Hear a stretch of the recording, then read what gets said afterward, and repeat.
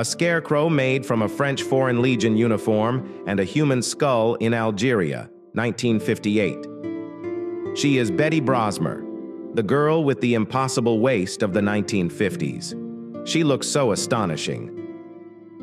Amasunzu is a traditionally Rwandan hairstyle that was once worn by men as well as by unmarried women in order to indicate to potential suitors that they were single and of marriageable age.